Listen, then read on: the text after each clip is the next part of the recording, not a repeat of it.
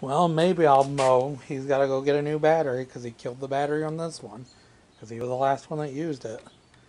Because the other battery will not take a charge now. And that battery was supposed to last 5 years. The mower's 3 years old. So the battery didn't last the full 5 years that it said. Because he left the key on and killed it and tried to use the jump box and it wouldn't do absolutely nothing.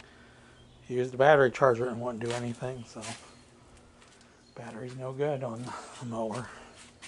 And I try to get the other one started and the other one doesn't do anything. It just turns over. That's all the other one does.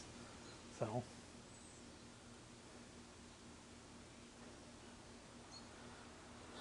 now I have to wait until he gets back.